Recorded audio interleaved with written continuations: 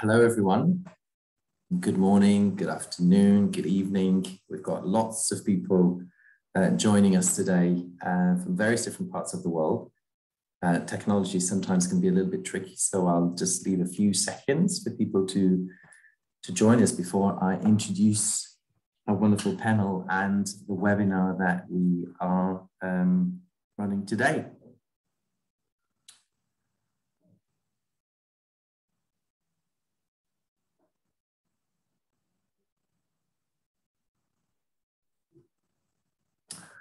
So, welcome to the latest Nursing Now Challenge webinar entitled Nursing and Midwifery in Crisis, done in partnership with JPIGO and Giant Mental Health.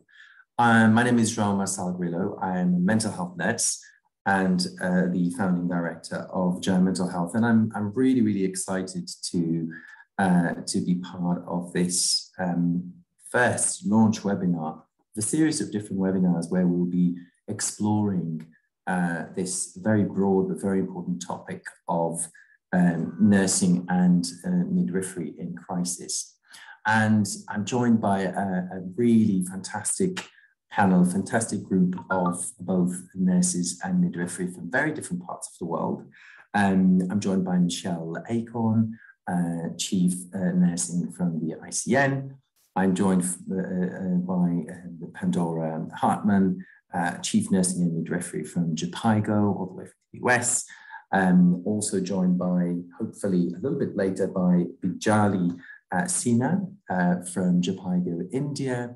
We've got Arcel Putri from Indonesia, Rita Aki, a nurse from Lebanon.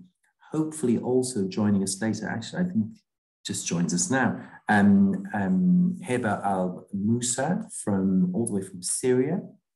And we're going to be talking about, again, this very broad topic of nursing and midwifery in crisis. Like I said, this is the introductory, the launch webinar for a series of different webinars that we're going to do on this area.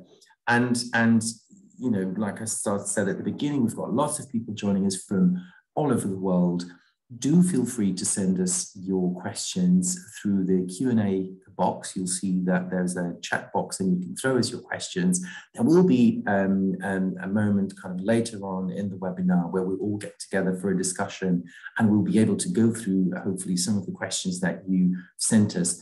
But throughout this webinar, if you think you've got stories that you would like to share with us, maybe not on this particular webinar, but on future webinars that we'll be doing throughout the year over the next few months on nursing and midwifery crisis, do send us your stories, do get in touch, send us your emails, because we'll be very, very keen to hear from you all.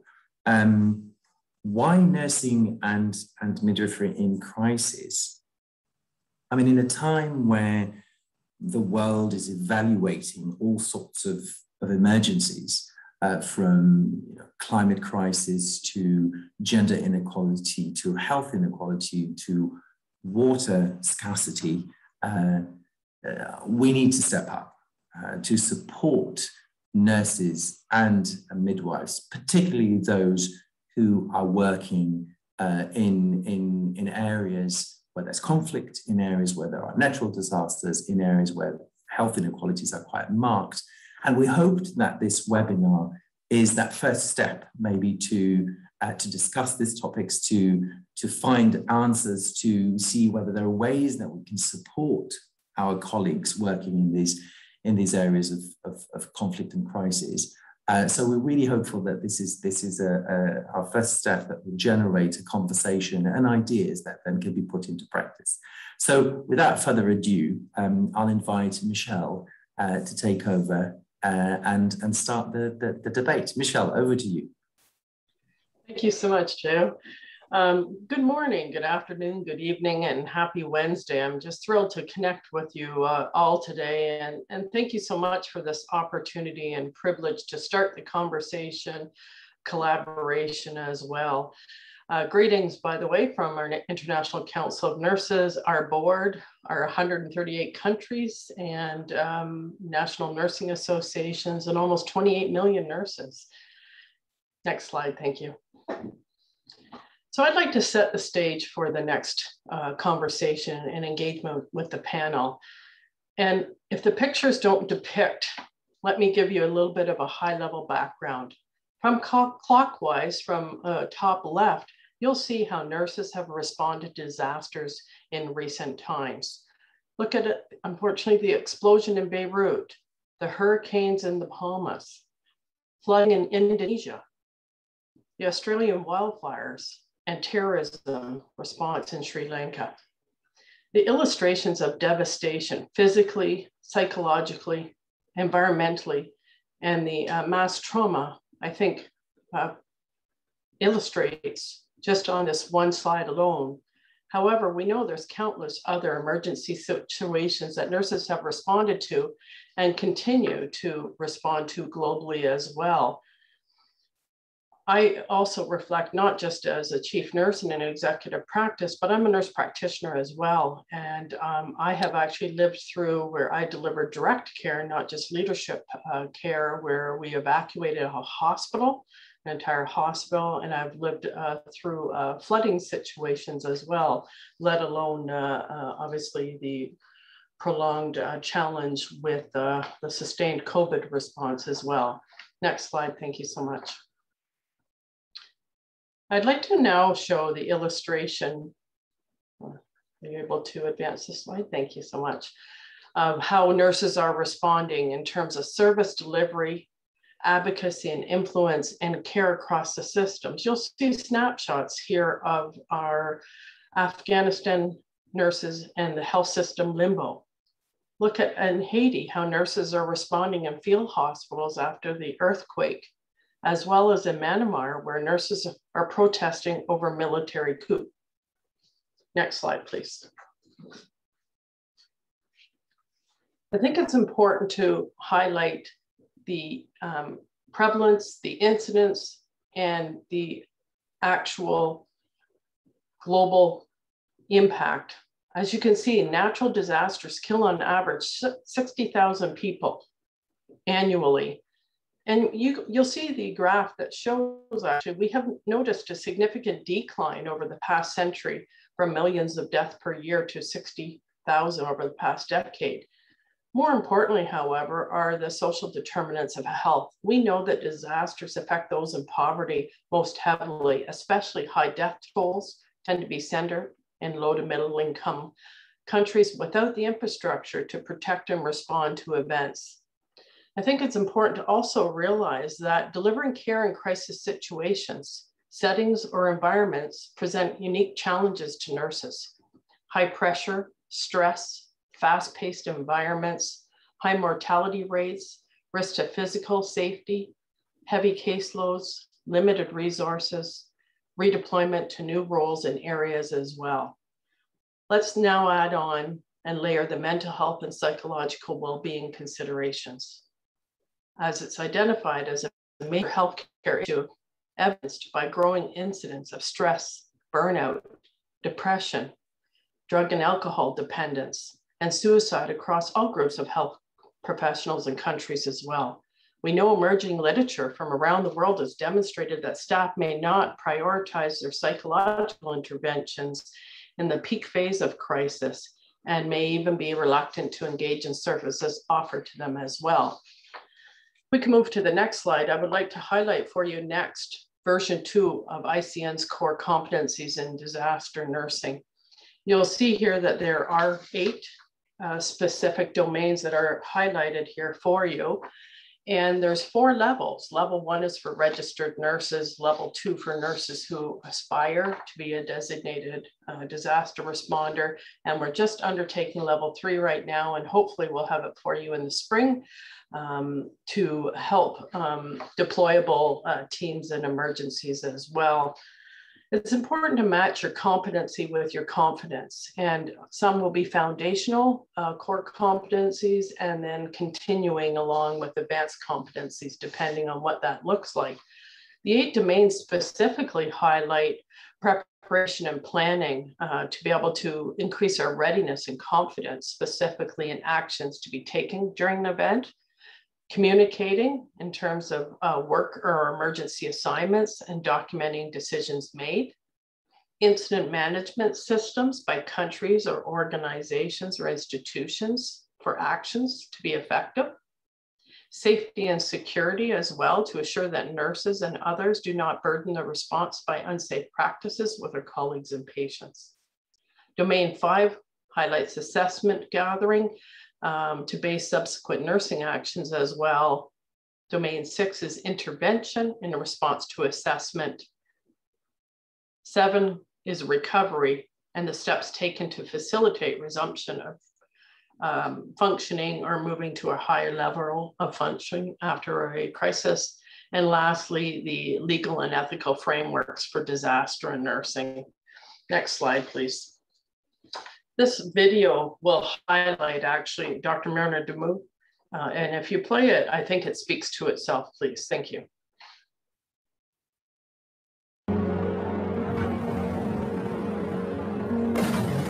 Dear colleagues, good morning. I'm Myrna Doumet, the President of the Order of Nurses in Lebanon. I would like to thank you for listening to this call. On August 4th at 6:07 p.m., Lebanon, and more specifically its capital Beirut, lived a massive explosion whereby 4 hospitals were completely demolished. 6 nurses were killed on the spot while on duty. More than 200 nurses of our colleagues were wounded. Many of them lost their homes and lost their cars. Therefore, we are calling on your generosity to seek your help to support the Lebanese nurses. Thank you. Thank you. Next slide. I think that just does a nice little highlight of where we need to go. And we're just thrilled because ICN actually nominated Myrna for the 2021 Women in Global Health Award. And this is actually the Heroine of Health Award. And this is beyond applause and the usual heroine accolades to actually show leadership and action for her support in the country, as well as the response to the terrible explosion, coupled with, of course, the response to COVID as well. I'd like to now take you on a last journey to set the stage for my fellow esteemed colleagues with the next slide, please. This will actually illustrate testimonials from nurses and will set the stage for future conversations. Thanks for this opportunity.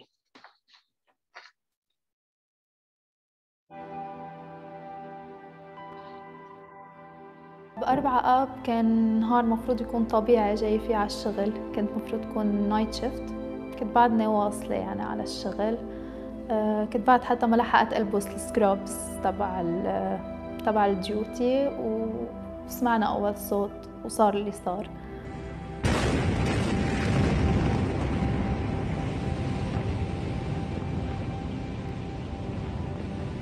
طلع انفجار، ما حدا عارف شو صار.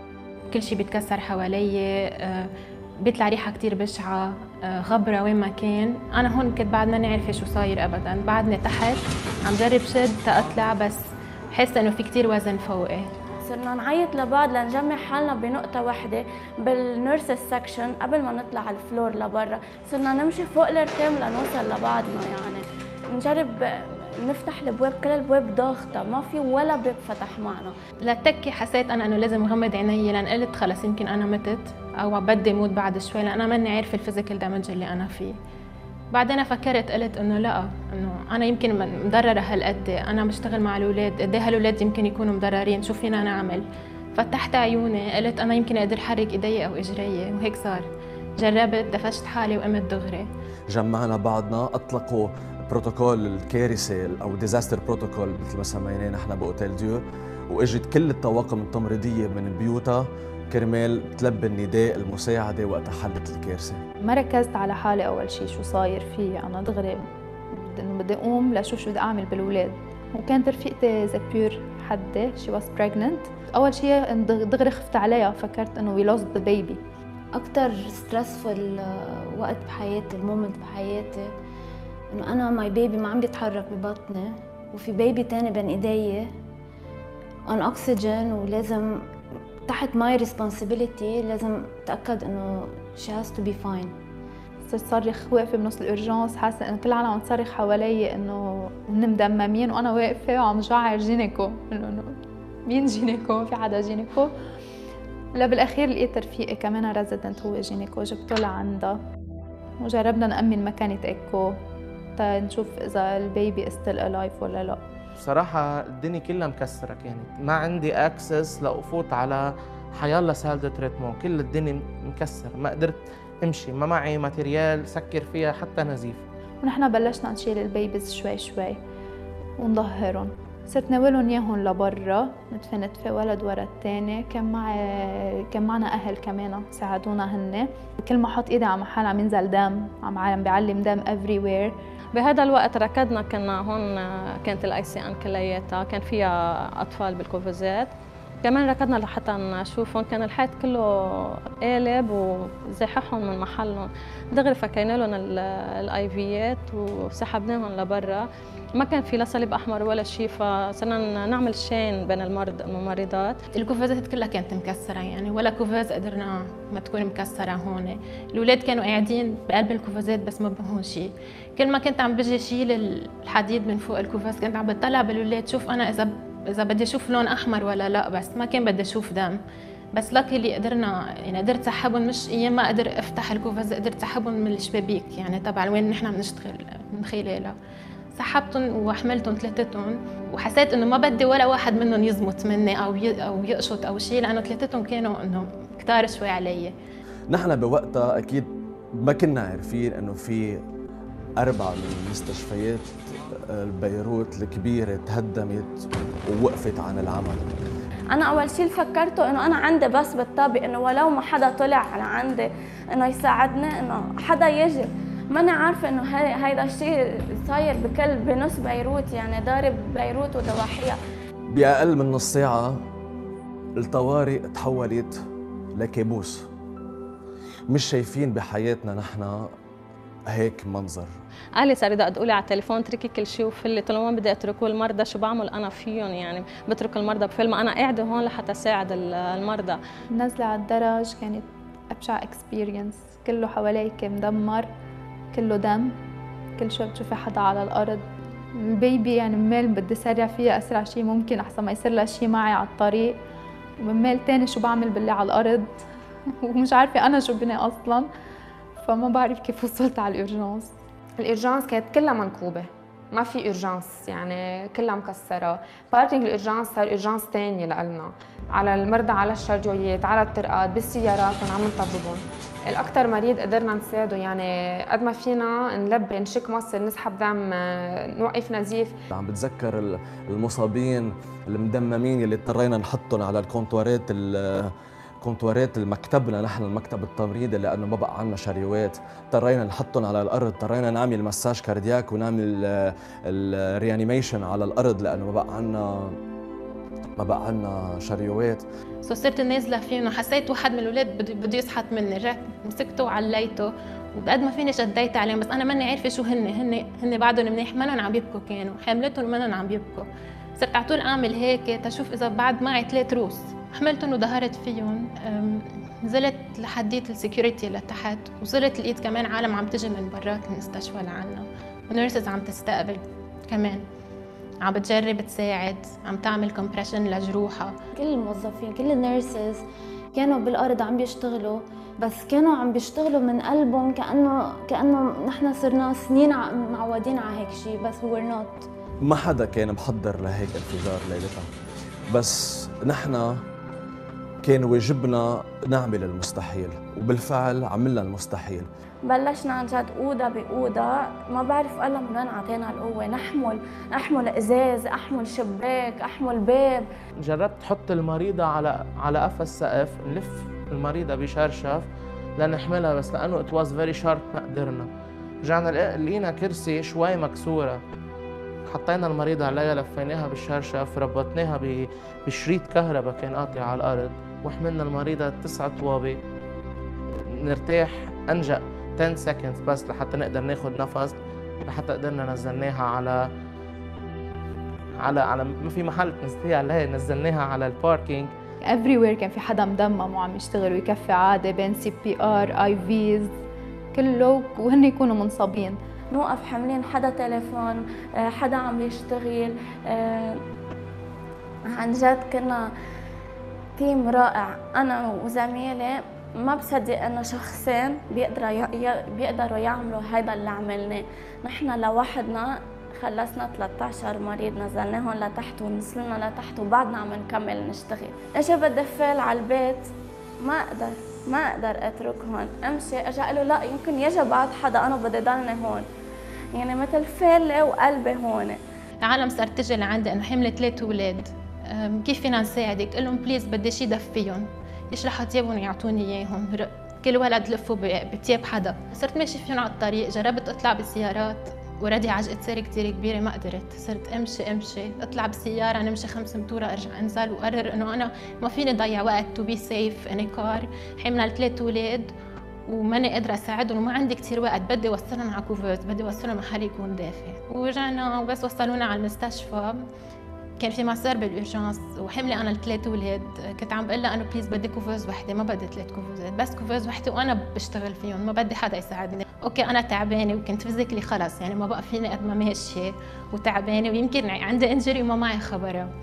قعدت قدامهم، حطينا لهم الاكل وكل شيء. الاهل ما كانوا مصدقين، فاتوا لعنا ما كانوا مصدقين هول الاولاد، يعني دستوهم هيك يطلعوا فيهم يدستوهم تيشوفوا اذا مزبوط. قلي بدي احملهم بس بدي احطهم على قلبي تاكد انه هن منيح، بس حملوهم وهيك انا كثير ارتحت، لان عرفت انه انا يمكن بماي بيرسونال افورت وذ ذا هيلب اوف ماني بيبل من المستشفى فور شور ومن اللي كانوا على الطريق ومن كل العالم، قدرت اوصل واعمل شيء يمكن قبت بوزيتيف بكل الشيء اللي مش منيح اللي صار.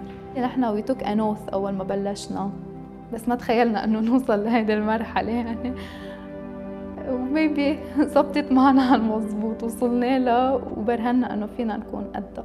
تحسي انه هون انا مانو محل شغلي، انا هون عائلتي، انا هون من وقت ما تخرجت انا بلشت هون، ماني قادره كنت فل. بطل عقلك عم يفكر، هون قلبك هو اللي عم يمشيك. لا تحسي بتعب، لا تحسي بتذمر، لا تحسي انه خلص انت بدك ترجعي على بيتك لانه بيتك تدمر. نحن كممرضين طول عمرنا كنا نكون الفيرست لاينرز، والانفجار اللي صار اكد انه نحن دائما الفيرست لاينرز بكل شيء، بالديسيجن ميكينج، بالترياج بروسيس، بنقله المريض. انت اقرب واحد بتكوني للمريض، بتعطيه الايموشنال سبورت لانه ات از فيري امبورتنت، بتعطيه الفيزيكال سبورت. هيدا المريض بدي انقله، ما بتفكري انه راحت المستشفى، ما بتفكري بشيء، بتفكري انه انا I have this job I must complete this job، وكل شيء باقي بعدين بيرجع. هيدي الليلة رغم كل شيء بيرجع صار فيها، خلتنا نحن نكون فخورين بحالنا، نحن الممرضين والممرضات، لأنه قادرين نعمل فرق بحياة العالم. وبتمنى إنه تنذكر وما بقى تنعاد.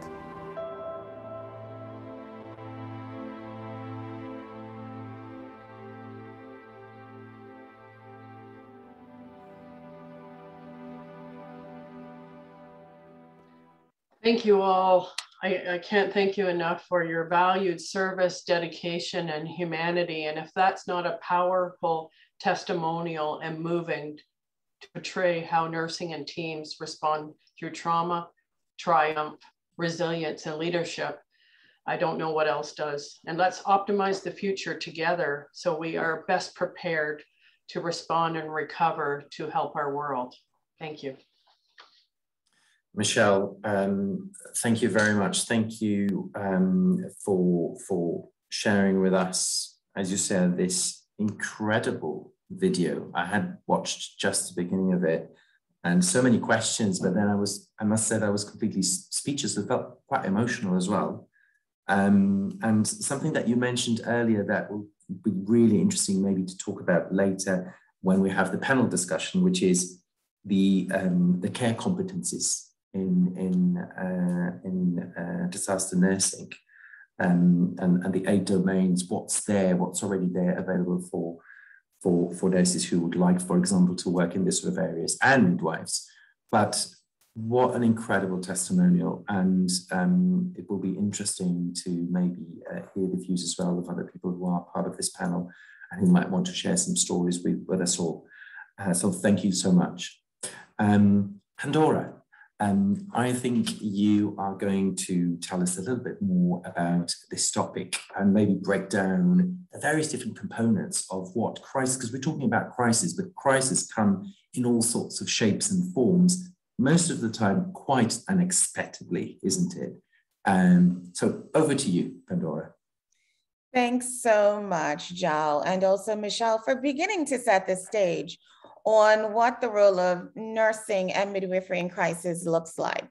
First slide, please. This is something near and dear to our heart at JPIGO, where we currently have a presence in over 40 countries, many of which are experiencing different forms of crisis, disaster, and conflict. Burkina, DRC, Ethiopia, Myanmar, Nigeria, South Sudan. Next slide, please. And when we see, what is this stuff we're talking about with a disaster or crisis? Well, the standard definition is that this is an occurrence that is going to disrupt your normal conditions and existence, causing a level of suffering that is beyond the capacity. And I think what we just saw really sort of brought that home to us. We know that when we're looking at this, we have human-induced disasters such as human error, which the explosion in Lebanon is a little bit attributed to, some incorrect storage in ammonia, or damage to the environment or people, or even the arsons, that can result in these global wildfires or natural disasters, which we see here. This is some of the volcanoes that were erupting, and you can see the volcanic ash that was quite unexpected in the Caribbean, which is also due to the variant changes in global weather pattern. And we know with this expansion of crisis and disaster that as nurses and midwives, we're going to have an expanded role to care for the sick and injured, and it's going to cause all of us to begin to think more deeply about things like infection control, contingency planning, so that we're stopping the damage. What does it mean to triage and mass immunize and evacuate and community and property? A lot more of the public health. And the reality is that we don't always come equipped with the special skills to adapt to those needs. Next slide, please.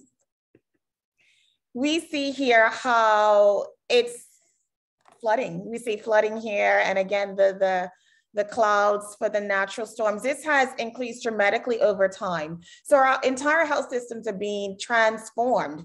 And as nurses and midwives, we are often that frontline first and the long-term responders to the traumatic events, which global unrest, pandemic, and thinking about this undue burden psychologically that is then given to the nurse and midwife, who were used to working under critical and harsh conditions. So we would think this is a natural space, but this is even harder. And I think this speaks to the resilience and the deeper grit, I think, that it takes as we continue to delve into this chaos. Next slide.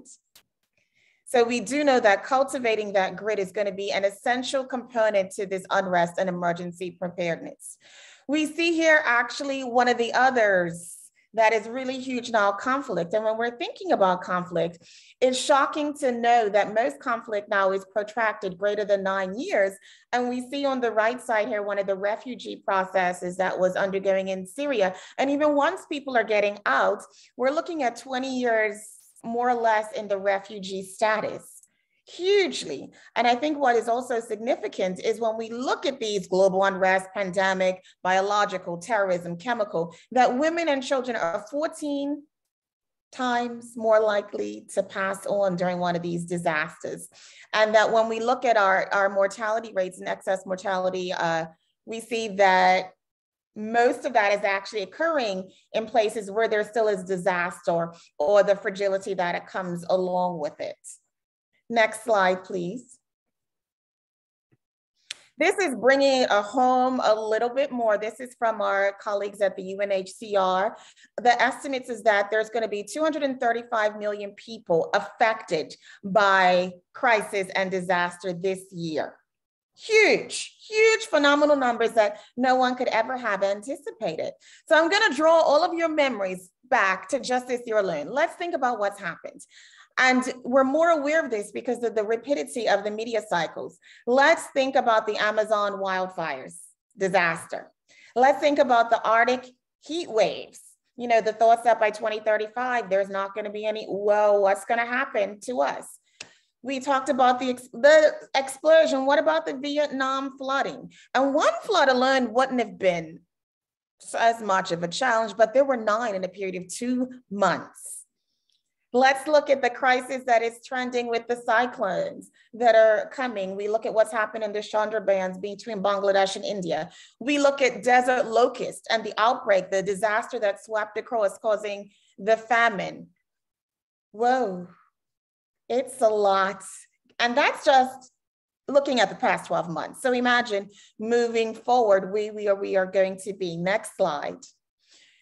Which brings us to a core value system that we do have as nurses and midwives, because we do have the ability to naturally perform during a crisis or an emergency because of the critical thinking and the judgment that is a part of our core pre-service and even in-service training to monitor, for deviations to correct.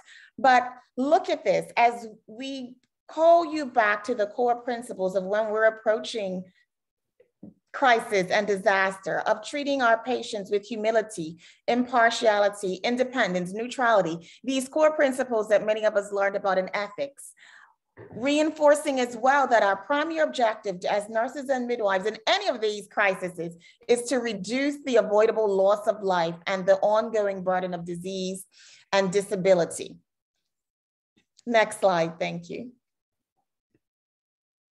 I love this because this is a graphic. You can find this on the FP High Pact practices when we look at the humanitarian settings.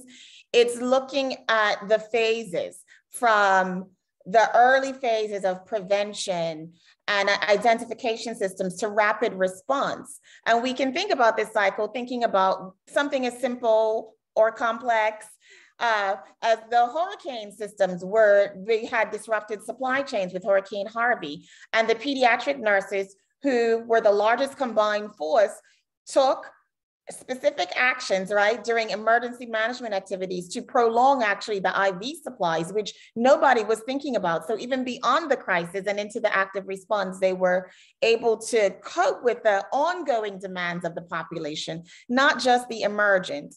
We have to think about the focus on preparedness, mitigation, response, recovery, evaluation. And we, as the disasters and crisis continues, we need to think about how we're going to keep that at the forefront of all of our education. Next slide. Because there are commonalities, no matter what type of crisis there are, these are some of the commonalities that we're then going to see. And with the advent of globalization, with our mobilities, which we've seen, the acceleration of the pace of crisis, some would say, in our interconnected world as a living, evolving system, and looking at the new risks that emerge because of the interconnections. And there's a lot of thoughts about one crisis feeding another. But these are the commonalities that you will find in every crisis. Next slide. We're here, I'm just showing you some additional great resources. It is beyond the scope of what we're doing today to give you everything, but we wanted to whet your appetite and begin you thinking about this in a more concrete and comprehensive way here. And we see some great resources that go back and draw attention to this. And you see, again, the women on the covers of these. These are updated routinely, and I encourage you to go and look at them, particularly with the issues of safeguarding our healthcare workers in these particular crises. Next slide, thank you. So where do we go from here? Well, we see that our major organizations that are supporting us with the International Council of Nurses and the Federation of Midwives think that this is important enough, that we've got the competence, and we've also got position statements that are looking at specific role in disaster and crisis preparedness. We want to begin thinking about the baseline for the health providers, us as nurses and midwives. What are we going to do? What are the opportunities that we're going to then seek to actively cultivate to mock drills? Is it further educational opportunities? Is it the advocacy with our administrators and our educational institutions that we've got to encourage this as a core root of our education? What are the modules? There are many wonderful ones out there as well that even if you chose to expand your own education, disaster ready, Kaya, that you can do some free online Coursera's, because we must go there. The impetuous is now. Next, because we are a part of the humanity, and regardless of the setting, we have a pivotal role and need to expand our knowledge, skills, and responsibilities beyond just the empathy and learning as well how to deal with our psychological to respond, because we are the essence of healthcare. Remembering that we are the largest sector and that we're recognized and have community strengths and community resources that are going to be critical to safeguarding our world. Next slide, thank you. A reminder, I think, for us all that we are there, that every day hundreds of millions of people are gonna face these threats because of our crisis, our national systems, our local systems. Our commitments as nurses and midwives must be to prepare by strengthening our overall capacities, that we have to think about how we're going to mitigate these ongoing crises by taking measures to reduce the effect of disasters and crises that health systems. We can think of what was happening with COP26 last week and the call for global climate awareness. We can think of our efficient and timely address to pushing our public health systems to take this, what COVID has shown us, to go beyond, to address public health priorities so that we don't go backwards, so that we recover and get our local health systems back to functioning throughout the crisis system. We know that lives can and will be saved when we as nurses and midwives optimize our population health, when we are ready, willing, and able to respond to all of these devastating events, both now and in the future, in a connected way across the globe. Thank you. Dora, thank you very much. You've made so many important points. I was just trying to list them all here. You talked about the different types of crisis, which again, you know, started by saying that crisis is such a general term. So you made it kind of so much more tangible. And unfortunately, there are lots of different crises in the world. You talk about the commonalities between those crises, also about the skills that we already have that I think are intrinsic to nursing and midwifery, and the resources that are there, but there's still so much to do, isn't it? We need to build something that is comprehensive, like you said, that offers us some answers to questions. Is it about more education, new modules, et cetera, et cetera? But there's a message of hope there and humanity, and that's incredible. The thing that I was thinking about is, what is the impact that this has on nurses and midwives? And whether there's something there that we also need to explore. How do we support nurses and midwives that go through these crises and who need to be sheltered as well and be offered some sort of support, because the trauma can be quite big. And I suppose this is something that we can maybe explore in our discussion. And this brings us, so thank you very much, Pandora. This brings us to the next group of panelists who I think are going to tell us more personal stories that they've lived through their work, through their experiences of living a crisis. I'll start with Bijali, who I can see here on the right-hand corner. Bijali, all the way from India. Welcome. Really excited to hear about what you want to share with us today about your work in India. Over to you, Bijali. Thank you. Thank you, Joe. So am I audible? Because, yeah. Okay.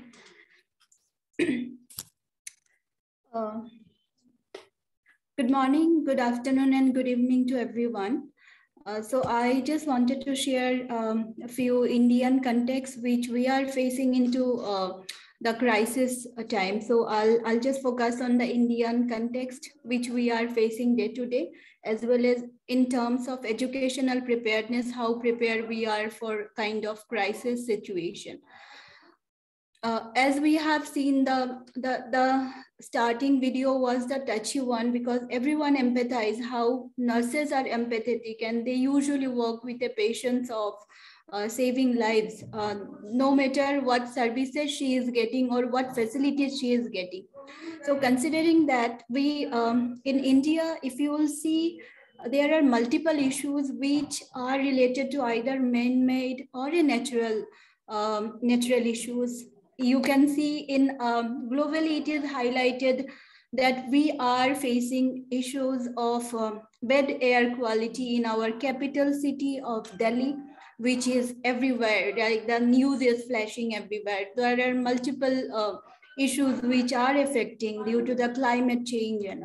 Similarly, we have multiple issues of natural disaster like flood and all. Again, if we talk about Delhi's condition, the Delhi again they have declared for lockdown because of the poor air quality, and it usually has a health impact.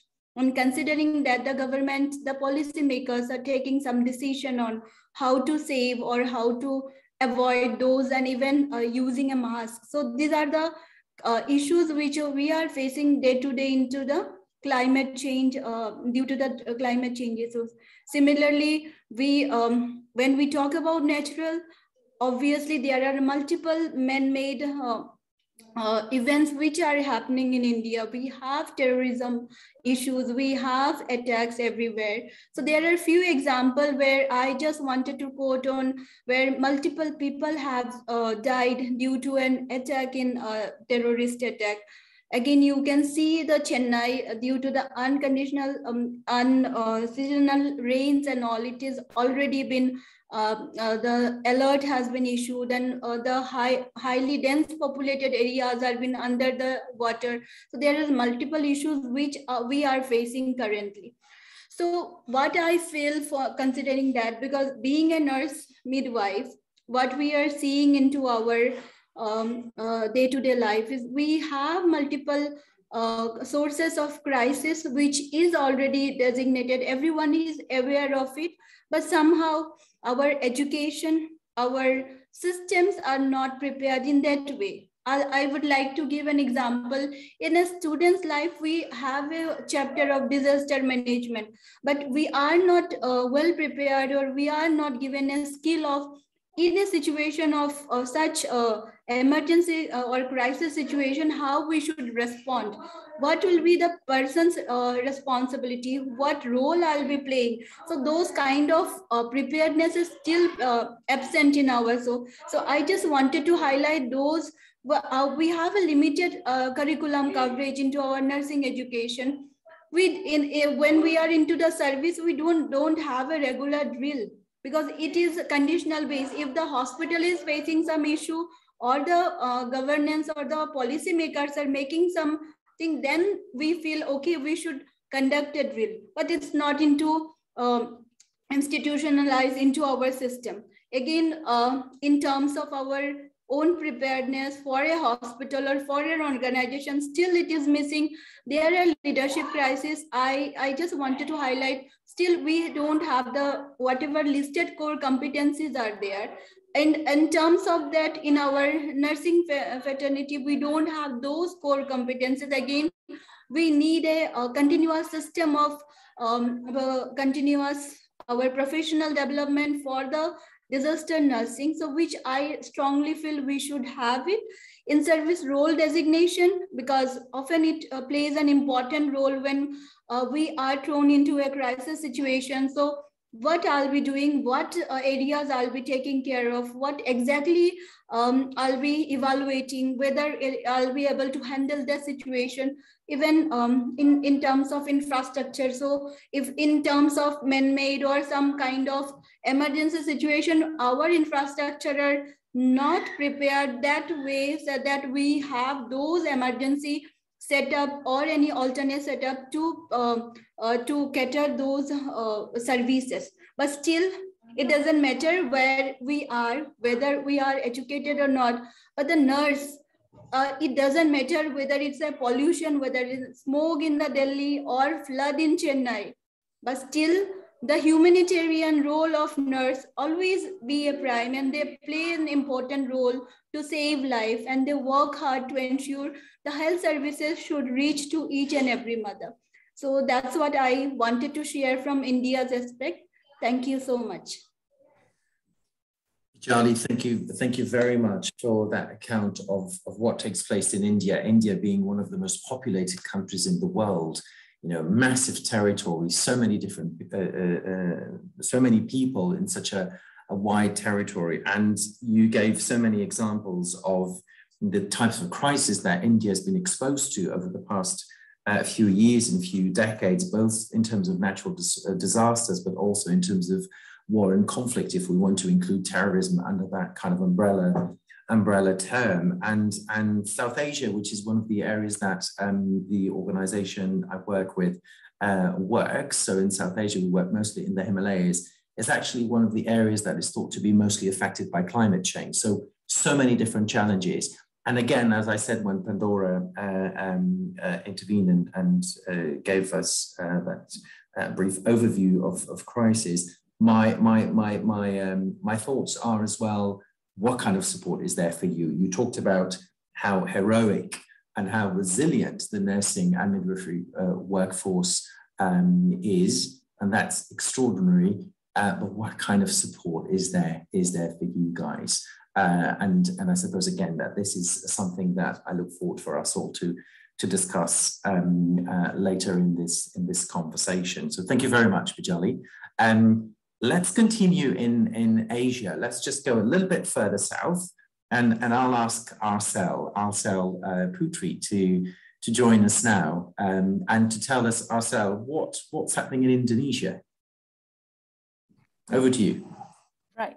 Thank you very much. So let me try to share my screen first. Could you see all right my screen?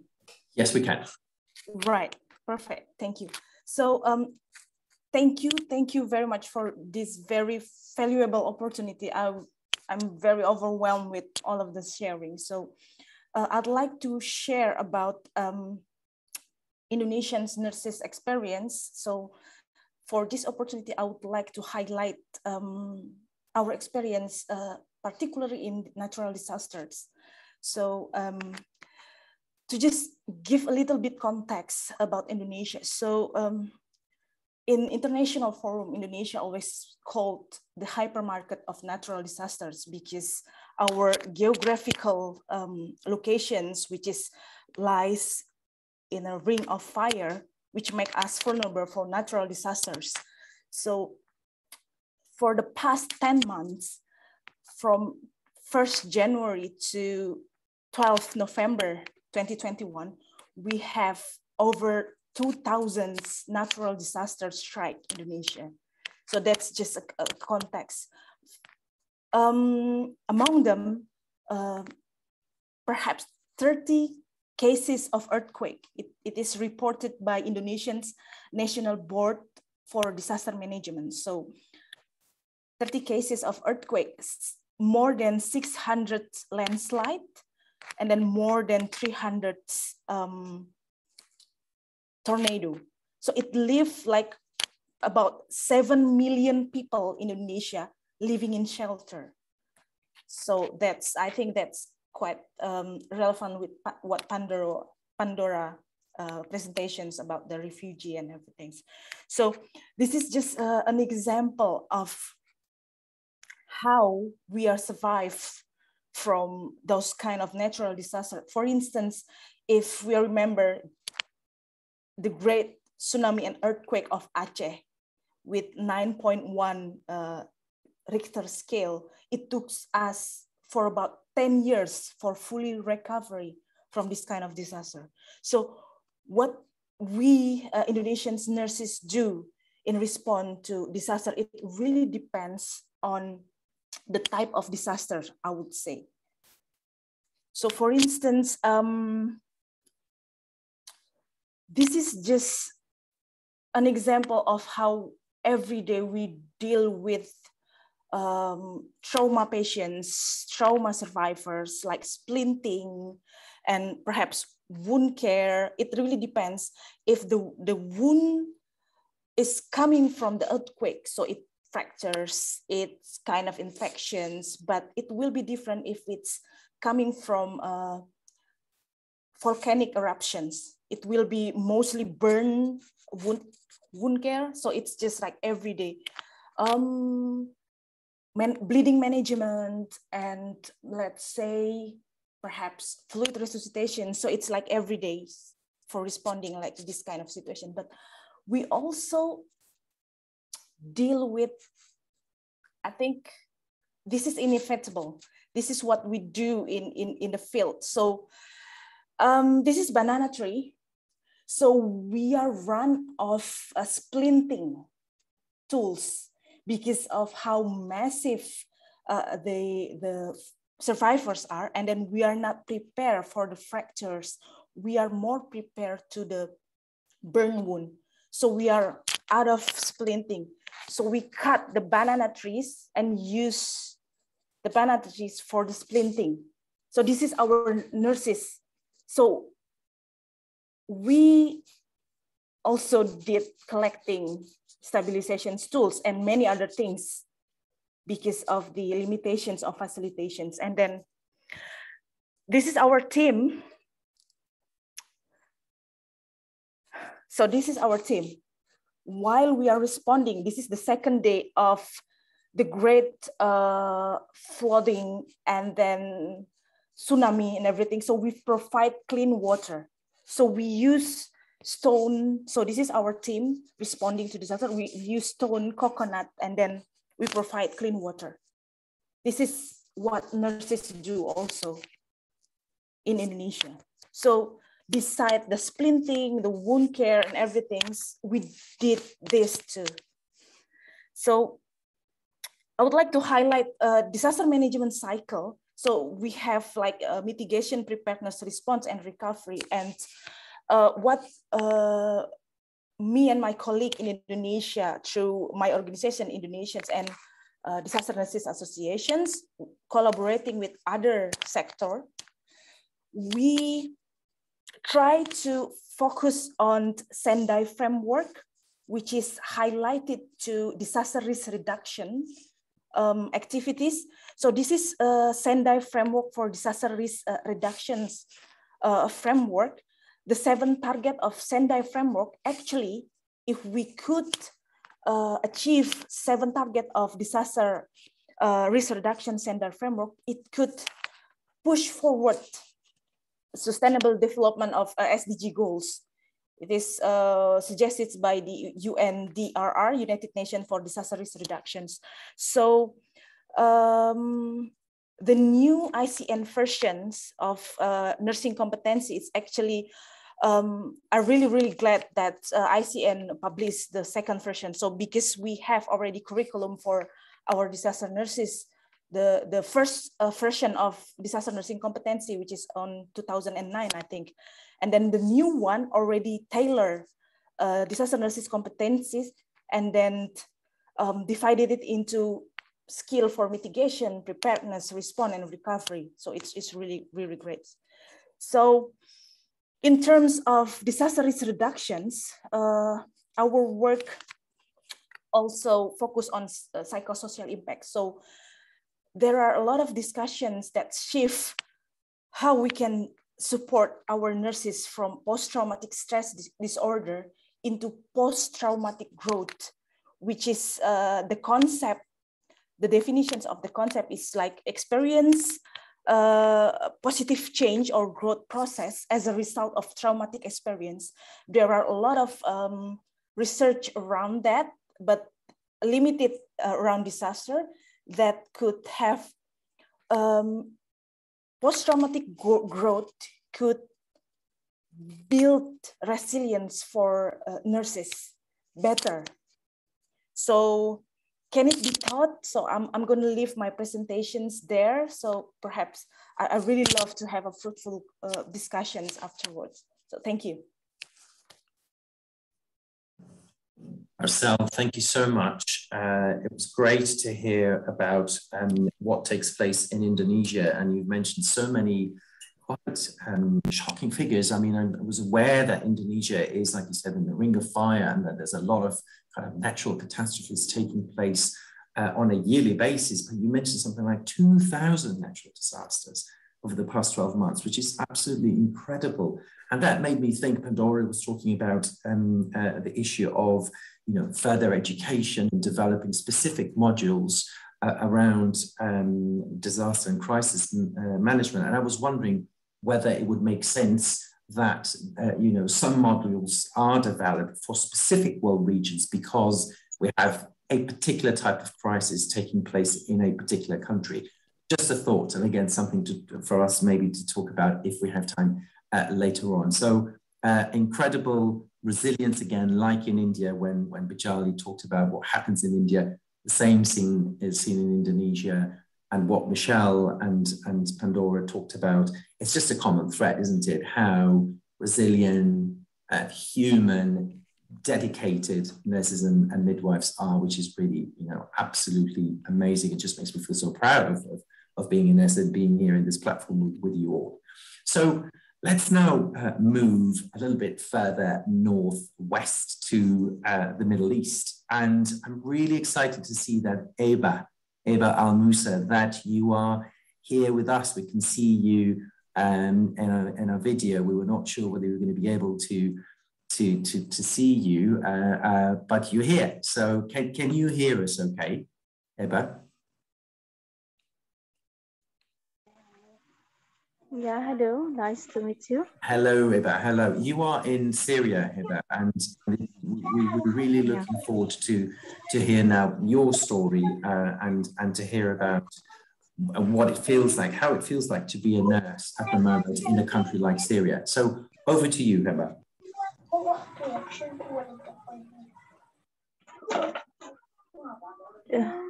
Yeah, I have registered a video because my network here isn't that much good. Sure. Hello. Assalamu alaikum. Yeah. I'm the wife, Hiba Al-Musa. I'm from Syria. I wish peace to everyone, everywhere around the world.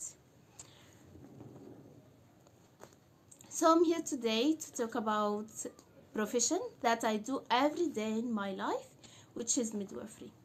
I would like to talk about midwifery in Syria, what we live every day and which challenges we face. I studied nursing before, and frankly, my knowledge about midwifery was very little. But with the start of this situation, of this war, I began to see women, mothers, and what they suffer in this dangerous situation. But I was helpless to help them, to understand their problems, to be able to solve their matters. That's why that time I decided to specialize in midwifery, so that I can be more closer to those young girls, to those women, to those mothers, and so that I can help them and be with them to continue. But really, when I decided to specialize in midwifery, it never comes to my mind that midwifery, which has existed to help women, which has existed to help, to support those women, those young girls, and those mothers to continue. It never comes to my mind that it's itself have a lot of problems and so many challenges, facing so many challenges every day. In my country, we need an integrated health system so that everyone can take his rights, so that we as midwives can have independence and openings to be a real support for every woman. We are in the absence of an official accredited institution for midwives inside. With the absence of an organizational structure to standard the information and keep it update. We are in absence of support of midwives and their information. We are unable to see the updates, and even if we know those updates, you will see later that we are unable to work with the new updates in our hospital, and I will tell you later why that's happened with us. So 2 days before, I was trying to find words for this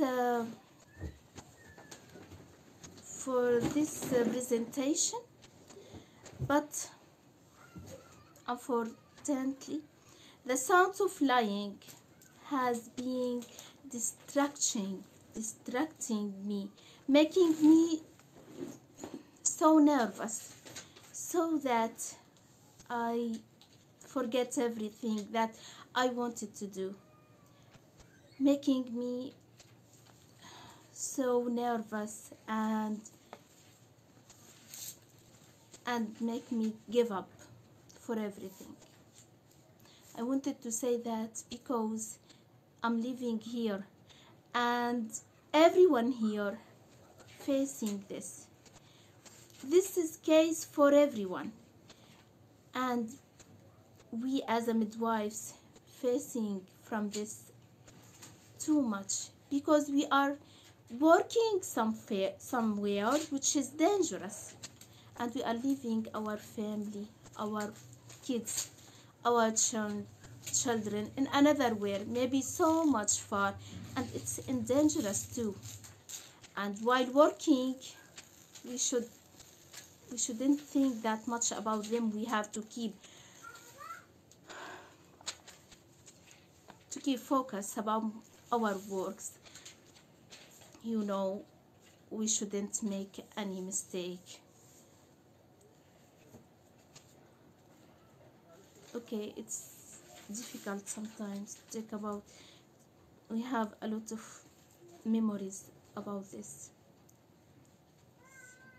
but so it's very difficult to work while you aren't feeling safe. At least we want to feel safe about our children, if not about ourselves. So this is a challenge too. We are facing it always. Okay, let's continue. Some time ago, I attended some courses about parental depression, and when I applied the program to myself, I was surprised. Yeah.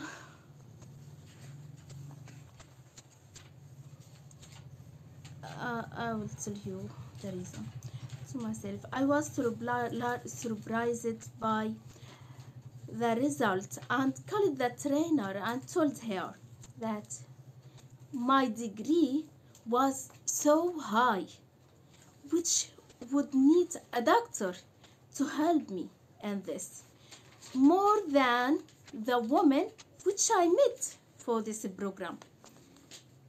In that call, the trainer laughed and said that, Hiba, we are making this program to help pregnant, to help women around delivery and after delivery. No, it's not making to help us. You know what I was thinking that time?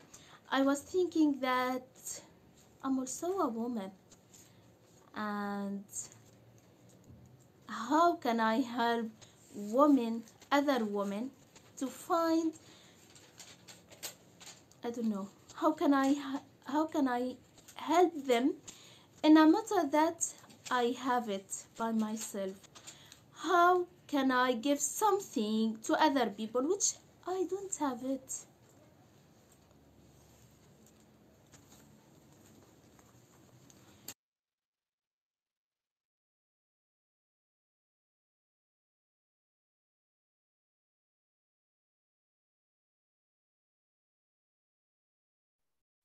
Eva, can you hear me?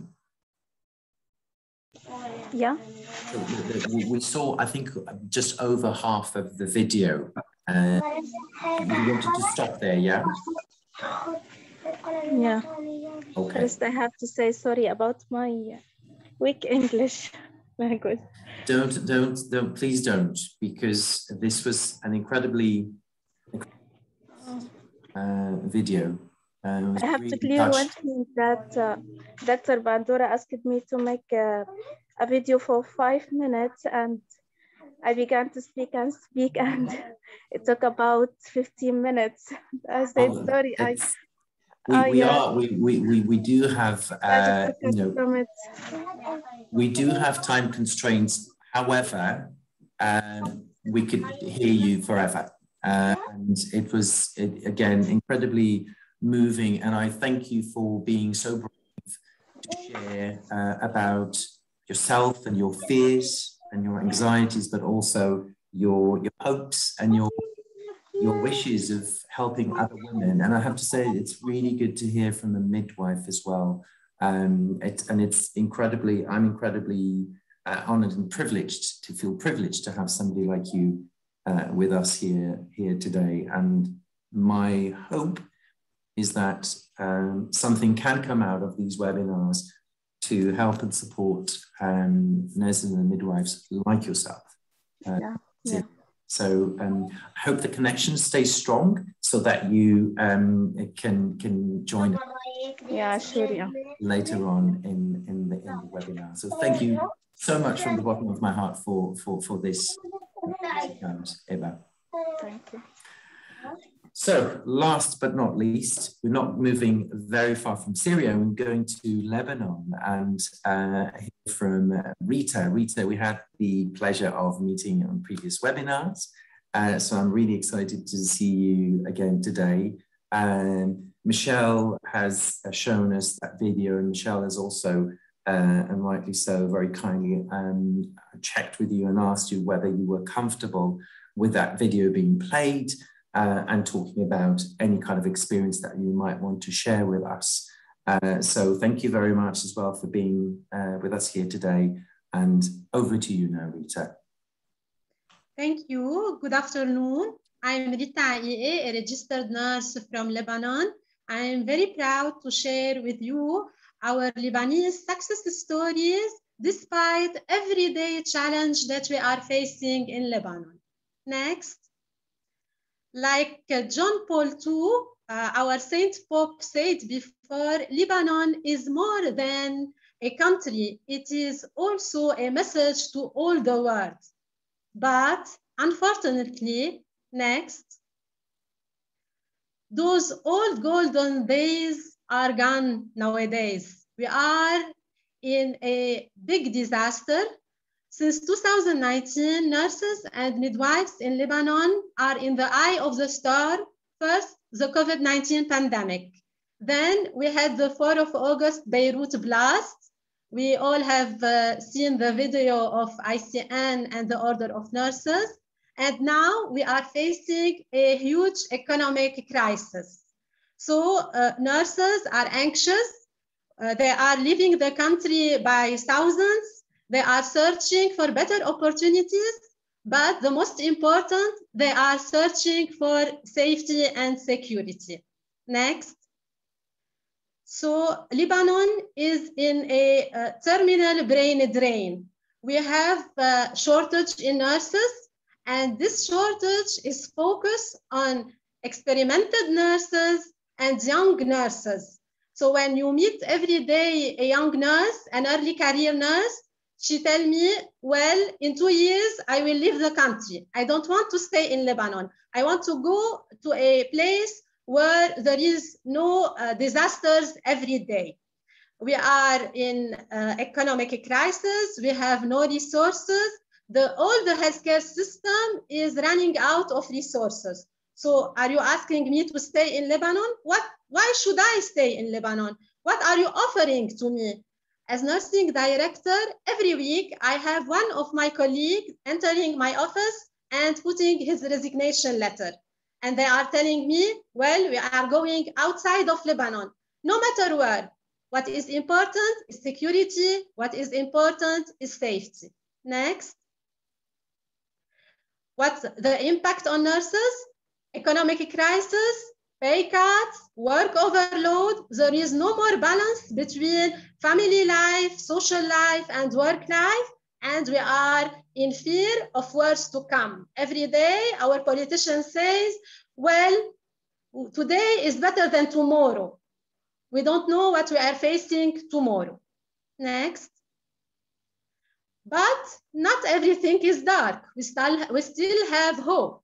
So since there is in Lebanon a situation of economic crisis and the population is getting poor and poorer, what is now raising is the home care demand.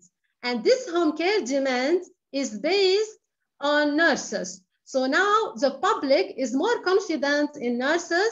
The image of nurses is getting better because they need the nurse now to go home, to do the physical exam, to give medication, to continue with the patient. And the nurse is less paid than the doctors and the hospital. And here comes our big role to improve our public image. Next. So what nurses are doing is to go from passive resilience to active resilience and transformational action in Lebanon.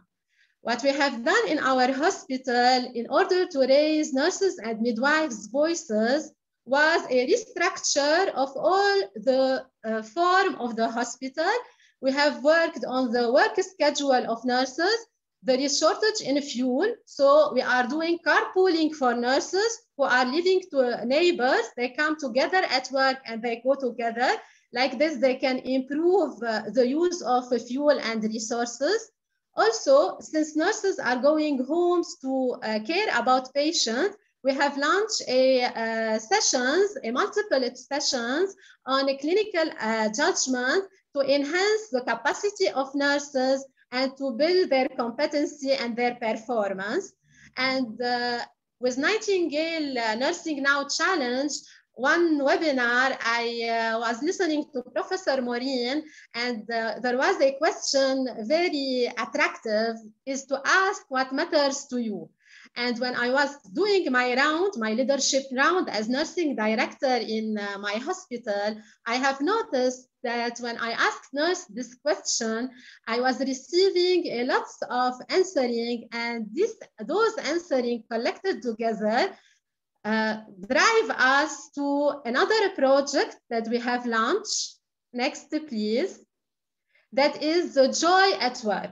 Nurses and midwives need to work on their well-being as well as they work on the community wellness, because the us is very important. I cannot be with my patient if I am not satisfied, if I am not good, if my mental health is not good. How can I care about my patient and his family? So here comes the humanity and the empathy that can go to the heart of everyone and can improve his well-being. And this initiative enables nurses to more be engaged in the decision-making on their daily work. And it's not for one shot. It is a day-to-day work with employees, with nurses. It involves all the employees in the hospital, not only the nurses and the midwives. So everybody is hand in hand in this initiative. And this project has created a camaraderie between the nurses and other employees in the hospital. And now they are working better together. Also, we have to know that joy is not the absence of the burnout. It is a set of the mental. It is very important to mention that it is built in the mental of the person. We need coach to help us to organize social activities. And the most important, that this project is built with a budget of $0. The hospital gave us the approve, but they told us we are in economic crisis, so the budget is $0. And here comes what the nurses and midwives have planned. First, in 4th of December, they have planned for Barbara Fiesta. It is a saint that we celebrate in Lebanon.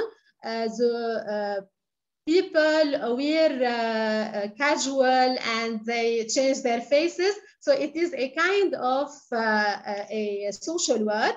Then they are planning for an open doors for the hospital.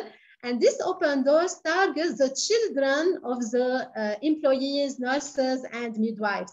So it is a day activity. The kids can come to the hospital, and the nurses are the animators in this day. They are preparing a set of activities, and between those activities, there is a description about the work of the mother and the father. When they leave their house, they go to the hospital, what they are doing. So when we are offering to our kids what we are doing in the hospital, they will see a video, they will go in a round in the hospital, they will be more standing with their parents, they will appreciate the work of their parents. And like this, the nurses are getting more hope for them, for their children, and also for the community. And when they are satisfied in their work, they are satisfied in their home, so their mental health is getting better. And all these works, all those projects are led 100% by nurses. So here we are raising the voice of the nurses. We are giving hope to each other and to others in our community. And thank you.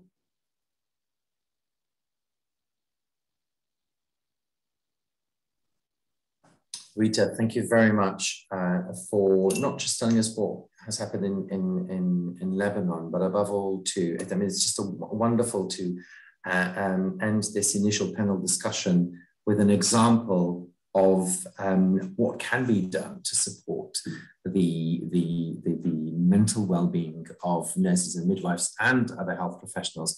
And really interesting that this is, in this case, and probably that applies to other cases as well, it was not about injecting money into it, wasn't it? It was just being resourceful and imaginative, which I think is another characteristic which defines nurses and midwives, how imaginative, how creative nurses and midwives can be in the face of adversity. So it's an extraordinary example of resilience, but also of hope.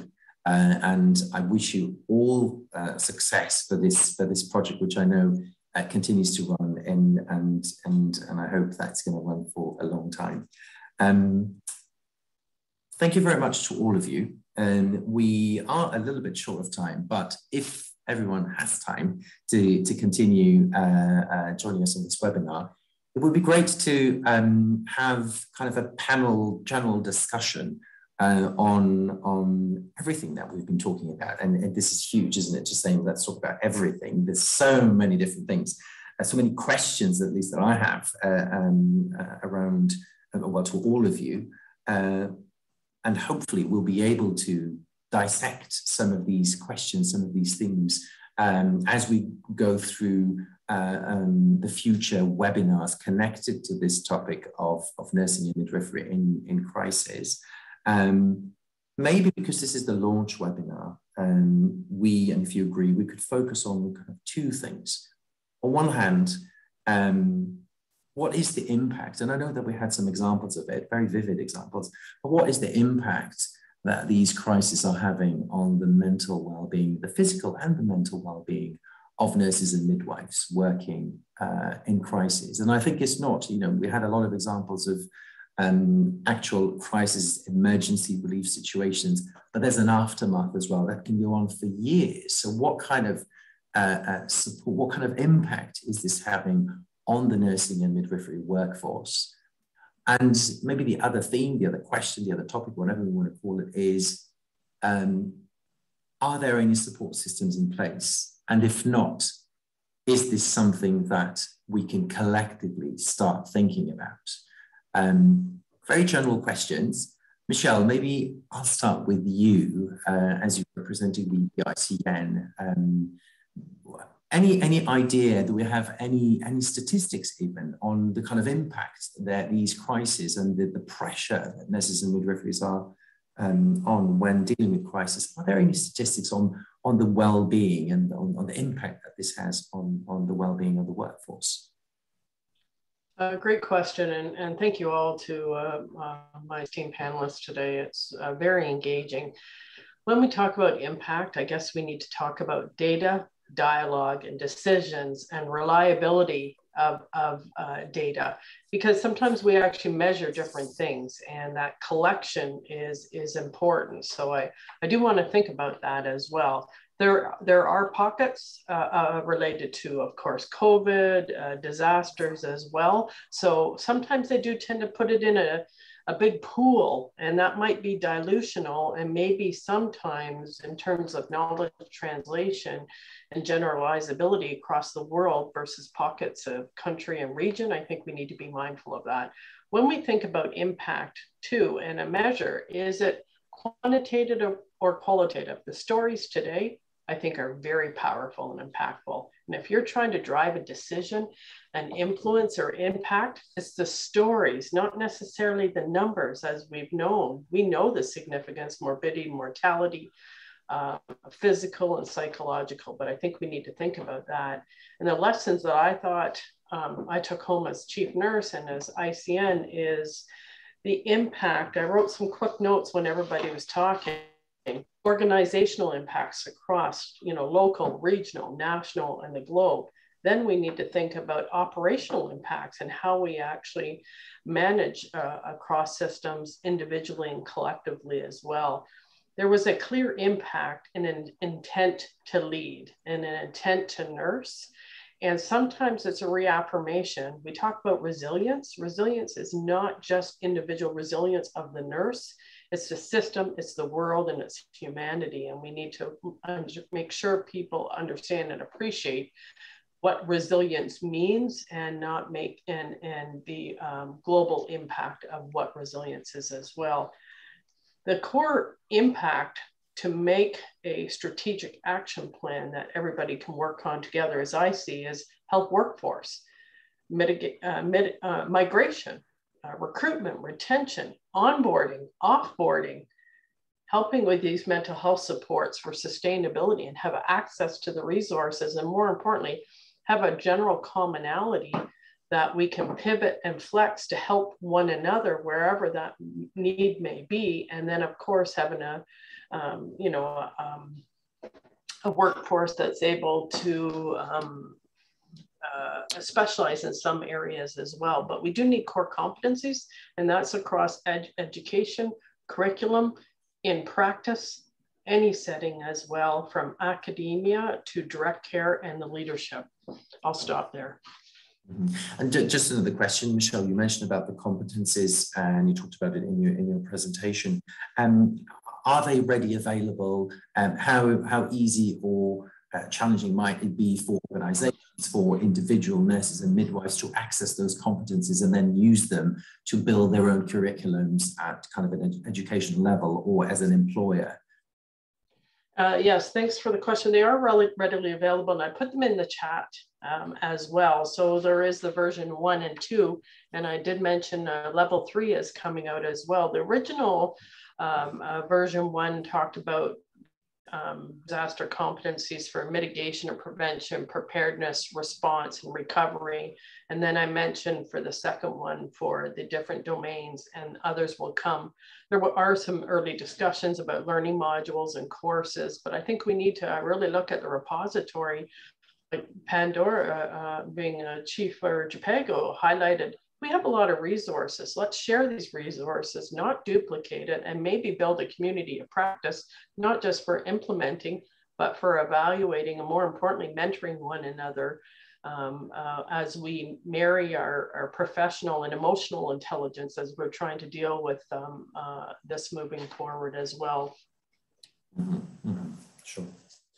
But Pandora, anything you want to add to this that Michelle was saying in terms of the resources that are out there?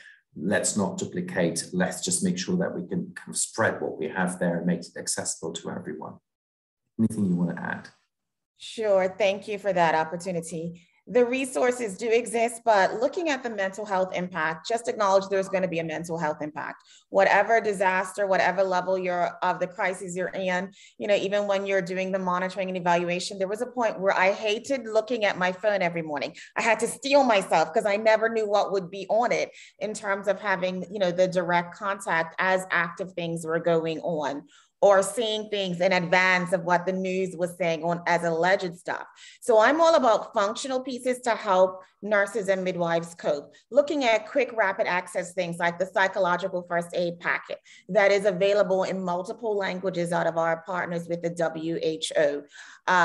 There's another really practical thing that I love, you know, that looks at the issues of using some of cognitive behavioral therapy that anybody can do anytime, anywhere, using some of those sorts of rapid things to help us cope and to get through as resources. So understanding we need the modules and the curriculum, but that stuff is also takes some time to develop. So pulling more easy, rapid fix, rapid fill, anybody can use them, you know, trauma tapping, you know, looking at really amazing things like the benches to talk to one another, to cross share, WhatsApp support groups, just really functional stuff as we're working and continuing to navigate through this new space together as a global connected community. Thank you, Pandora. So there's so many opportunities. There's so much out there that can be done, isn't it? And there's almost like different stages of what to do and how to intervene. And one question that I had related to this to anyone in the panel really, but maybe thinking more of Rita or Iba or Arcel or Bijali, that you have been or you are very much in situations, ongoing situations of crisis, when resources are limited, when there is no internet connection, when you cannot use WhatsApp, when everything around you is destroyed. What would be helpful? If you had a magic wand, you said, you know, I need to do something, you know, with myself, with my colleagues, what would that be?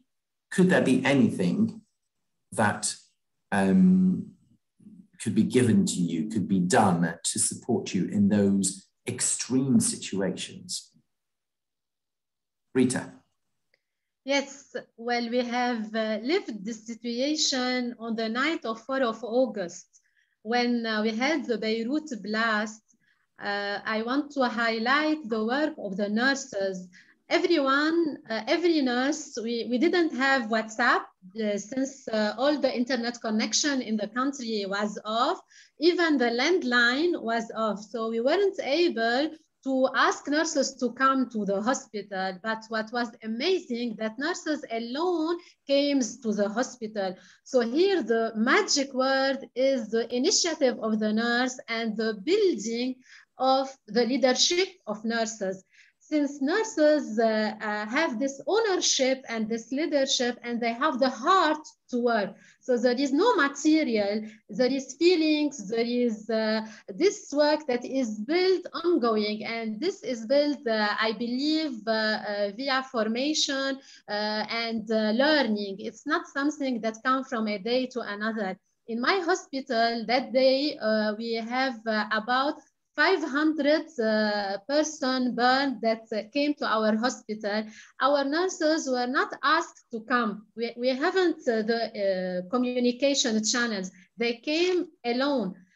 When I arrived to the emergency, I live 1 hour ahead of the hospital. When I arrived at the emergency, I saw all our nurses in the emergency, and they were doing the disaster plan without even that I was there. So it was amazing. And this is based on 2 things, the preparedness. Yes, we weren't prepared for this disaster, but you know, as we have accreditation and all this, we have our plan of disaster. This is a continuing education, and also the power of the heart of the nurses. So I think this is the magic. Absolutely. And I think you mentioned something so important, which is leadership. nursing leadership, which is a topic that has been discussed on previous webinars, and which is fundamental, isn't it? Not just to guide other nurses, but also to know how we can tap into our own resources to identify the strengths that we have in us, the strengths that organizations have, and how we can respond to these very challenging situations. And so thank you, Rita. That's really important points, to make. Eba, anything you would like to share with us? Anything you would like to tell us around the topic of what is important to you as somebody who is living in a part of the world that is on an ongoing crisis, and for which, if I'm not mistaken, there is still no end in sight, and that it's very difficult to see the light at the end of the tunnel? Yeah. First, I'm really happy to be here, and I have to say thank you again. Frankly, when I heard from the others their stories, at least it comes to my mind that we all are facing challenges, and it's not only here in my country. That's why it's wrong to think to give up from the beginning. I hope that at least we can be together, and I can hear from the others. I can know what they made. I can think about myself, about the condition here. It's really a very big chance for thinking again that we shouldn't give up, and together we can stand up again. We are facing a lot of challenges here. Sure, we can't count it now, but I'm sure we can solve it by that time. Thank you, Eba. Thank you very much. And it's really wonderful to hear that that you taking part in this conversation, you were thanking for being part of it. We thank you to join us. It's good to hear that this is helpful. And again, as we said at the beginning, this is the first of various different webinars, and our hope is that something of these webinars, new ways of supporting nurses and midwives across the world deal with the crisis. So this is the beginning, and again, very general conversation, but hopefully the beginning of a conversation that will lead us to something more tangible, and a lot of resources are already out there. So it's not about replicating, as Pandora and Michelle so rightly mentioned, but thinking whether there are other things that we can do. So we really look forward to continuing to be in touch with people like yourself. Bijali and Arcel, we've just passed 4 o'clock here in the UK, so we're over time, but just wondering whether there's something that you want to share with us on this issue. Yes, if I could add a couple of things. So this is based on my own experience, and recently me and my colleague doing some research around healthcare professionals and their willingness to respond to work following a disaster. So could you hear my voice all right? Or Yes. You losing me? No, we can hear you. We can hear you. Now we've lost you. We could hear you, but we've lost you, Asal. We've lost you. Bijali. Sorry, I'm back again. There you are. Okay, right. Okay. So, so yes, I really want to add something. So, this is based on my own experience, and recently we have this kind of qualitative research around family preparedness. So, willingness of healthcare professionals to respond to work following a disaster, I think it's relevant with what Heba has already told us. So family preparedness of healthcare professionals is really, really important for us as nurses and as midwife to be able to work in a peaceful mind, because I think we need, in terms of disaster context, we need to divide it, nurses or midwife, the one who local nurse, which means the victims or survivors of disaster itself, who are expected to respond like 0 day until 1 day following a disaster, and then the dispatch nurses who are sent to a disaster area. So I think family preparedness of healthcare professionals is really important and should be put, I would say, in the preparation programs of healthcare professionals. I think that's perhaps my highlights. So yes, thank you. Sure, thank you, Arcel. Thank you very much. And I think that really links with what Pandora talked to us before about thinking about education modules. How can that be developed? How can that be incorporated into nursing and midwifery training in the future? Binjali, last but not least, anything that you would like to share with us on this? Yeah, I would like to thank you, Joe, and the organizer for such wonderful panel and the on such crisis situation. And when I came across to the experiences of Heba, Arcel, Rita, I'm very inspired by you. It's awesome and it's a great thing to hear from you all personally and take the inspiration. And obviously there are issues, there are challenges, and being into a position, I'll try my best to push this emergency and a crisis on nursing part to be a part of our curriculum as well as into our continuous nursing education. As rightly Rita said, they came forward because they were well prepared and they knew what can be done during the crisis situation when they had such badly condition of explosion.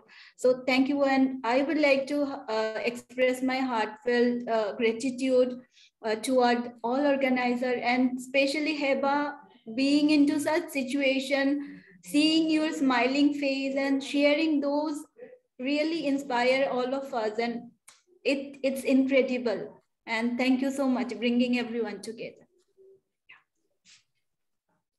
Jali, thank you very much. You're absolutely right. Absolutely right. What a wonderful way of ending this webinar. I cannot stress enough that this is the first of a series of different webinars where we're going to continue exploring this topic. So hopefully things will be, next time we meet, it will be more specific. I think we still have to confirm the date for the next webinar. It's probably going to happen in December.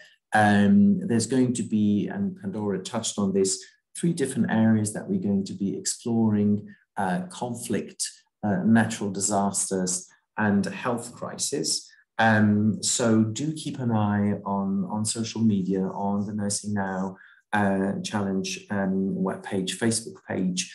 The dates will be advertised, so we really look forward to welcome you all. I can't thank enough to every single one of you for joining us today and for sharing your stories.